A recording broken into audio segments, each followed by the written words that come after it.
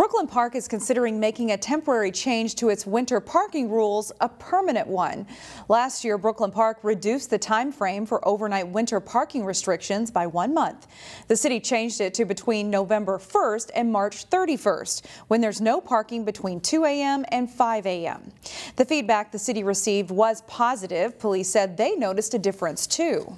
I know last year we put a lot more resources out, and there were fewer vehicles. Like the cadets and officers that were assigned had to drive farther and farther few between before they became up on a vehicle that was parked illegally. The city also found success in opening up 10 parking lots, nearly all of them at city parks, to accommodate vehicles during snow emergencies. Brooklyn Park is believed to be the only city in the state to do that. Find more local news stories at ccxmedia.org and follow us on social media.